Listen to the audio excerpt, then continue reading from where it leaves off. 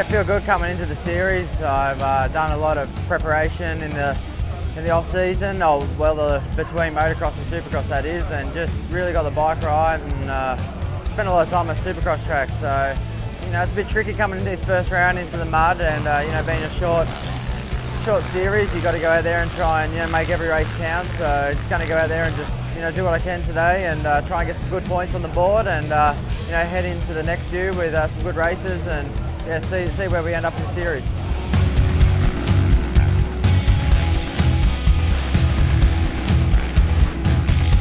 Yeah, coming off my fourth consecutive MX Nationals Motocross Championship, it was awesome. I